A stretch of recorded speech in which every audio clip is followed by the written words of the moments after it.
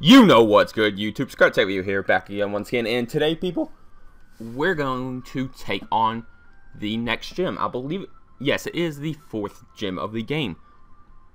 Morty the Ghost Gym. But before we do that, we need to go ahead and have a quick party update.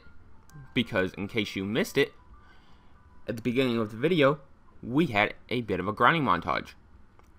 So let's go ahead and look at our team. Up front, we have Perry the Kingdra, who's got the exact same moveset she's had since the very... I don't know the gender symbols, and I know I should, and I feel bad for it. That's a he. Never mind. I don't know. Anyways, God, my brain's all haywire today. I've decided to watch things I shouldn't have. Just... no. Either way, it's got Water Gun, Smoke Screen, Leer, and Bubble. Exact same movesets he's had since the very beginning. Then we have Rufus, the Diglett that hatched from the egg that we got a little while back. It's got Magnitude, Growl, Scratch, and Dig. Exact same moveset that they've always had, but then we have Spitfire, our little Magby, who's holding that charcoal to power up his Ember, also power up his newly learned Fire Punch, but he's also got Leer and Smog. Then we have Tesla, the Flaffy, who's holding that Quick Claw. That way, he can hopefully outspeed everyone with that Thundershock, Growl, Tackle, and if Quick Claw doesn't pop, we can hit him with that Thunder Wave to paralyze him. Then we have Pompai. I'm gonna fix that eventually. I know how to spell it now. I just haven't got around to fixing that, and I'm sorry. Who's holding that Polka Dot Bow to power up that Stomping Head, but he's also got Confusion. She's also got Confusion and Hypnosis. So because most ghosts in this generation were part poison and there is no Levitate, we're going to be leading with Rufus in this episode. So let's go ahead and see what we can do through here. I'm guessing he's going to have a Ghastly and a Haunter. Oh, well, he has 5 Pokemon, never mind. At least I have the Ghastly, right. Like, why doesn't anyone in here have a mystery of this? I know Gengar's a lot better than Mismagius, but still, you would think with them introducing more ghost types, they would have them, but no one in this game has them. Just strange. It just feels like another Kanto game. And having just played through Kanto, it's kind of eh. Oh, yay. Magnitude 5. That's not going to do anything. Except it is, because Ghastly is a glass cannon. Do you really just have 5 Ghastlys? I like Morty and all. Morty is cool, but the gym is a disappointment. It's really disappointing that this entire gym's just Ghastlys, Gengars, and Haunters. Besides those 3 and Mischievous, were there any other ghosts? I don't think so. There may have been. In case you're wondering what I was talking about earlier when my brain was all, well, broken, I guess I decided to hate myself last night, and being an overly paranoid person that hates horror films and any kind of like creepiness at all because I'm a giant cloister, I decided to watch 4 movies. I decided to watch both Human Centipedes. Not smart. I decided to watch a Serbian film. If you don't know what that is, don't Google it unless you hate yourself. And then perhaps the most... What? I try not to cuss on this channel, but excuse my language, what the fuck was that? I mean, there is no other way to describe that. I'm not going to give you the details and just learn how to walk.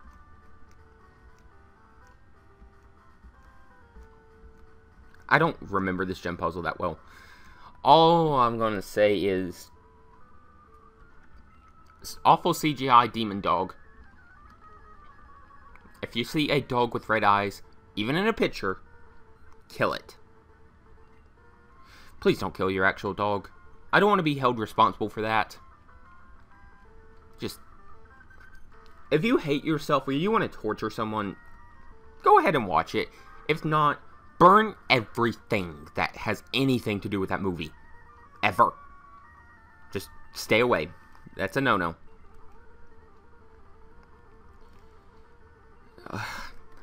Like, I've heard of movies pushing the envelope, but this movie is the envelope.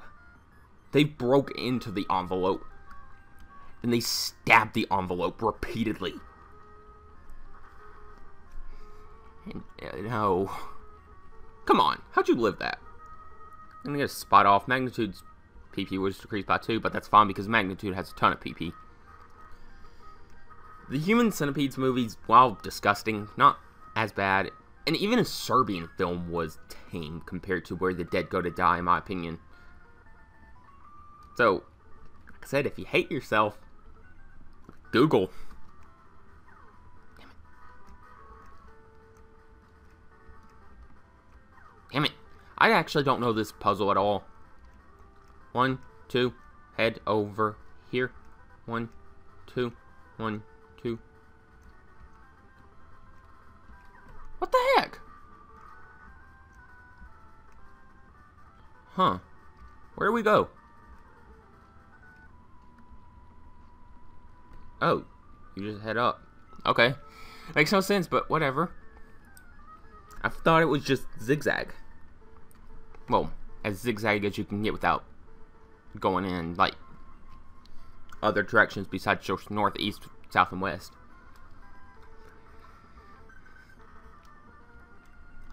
Okay, I'm going to tell you one thing about that movie, just so you don't think I'm absolutely insane. Actually, I'm not going to exactly tell you what happens, because if you want to see this, then I'm sorry, but you're insane. And I was, so join the party. The movie has pretty much anything that can scar you and mentally mess you up, so this isn't Tumblr, and I don't care for Tumblr that much because sometimes they get out of hand. But if you have a trigger warning, this movie shoots that trigger warning in the face and makes you watch it. And I'm not even exaggerating there. Just, if you have one of those, you may want to stay away. And even if you don't, even if you hate yourself, don't watch it. I think my favorite quote describing that movie is from someone that reviews horror movies for a living. She described it as living inside of the mind of a serial killer with the worst case of schizophrenia that you have ever seen. And I'm not trying to offend anyone that may have schizophrenia or anyone that has any family that goes through it. Just what she was talking about with that is the whole seeing things and that aren't there. Not trying to be offensive. And if I am, I'm sorry. It's just, that was, no, I felt dirty.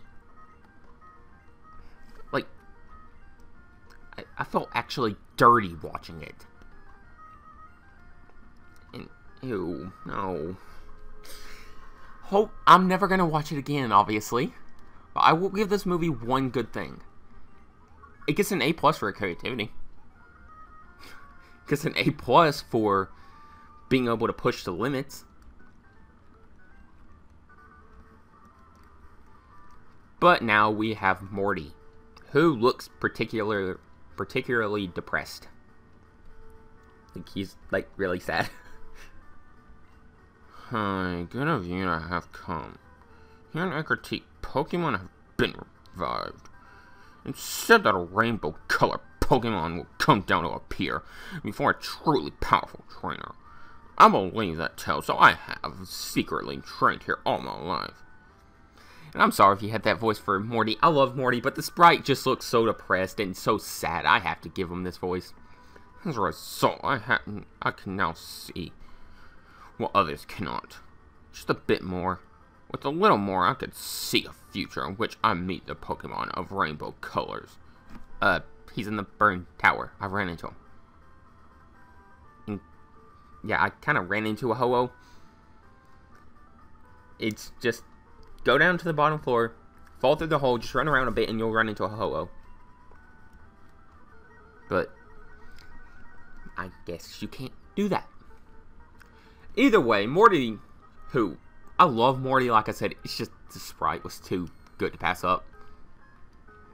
He's got a level 21 Ghastly. We've got a level 24 Rufus, who's honestly just swept through this gym. But everything in here's a glass cannon. He's gonna kill himself, which is fine by me, because we're gonna go ahead and switch on out. He's gonna send in a Haunter.